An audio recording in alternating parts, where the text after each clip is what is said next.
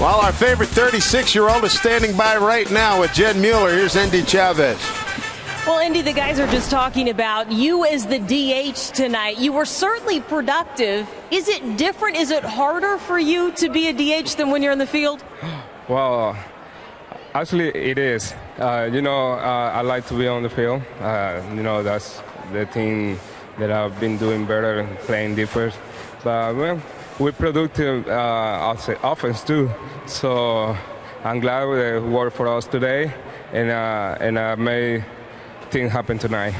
You certainly did. We're going to talk about the home run in just a second, but you make something happen in the first inning. You really forced that by stealing second, putting you in position to score for when Kyle hits. Well, that's part of my game, to be on base and trying to be in a score position for the guys hitting behind me. So we did it in the first inning, and we finally scored in the first inning. That is big, and so is your home run. Now, Endy, it's been a little while since you enjoyed that trot around the bases. Why were you running so fast?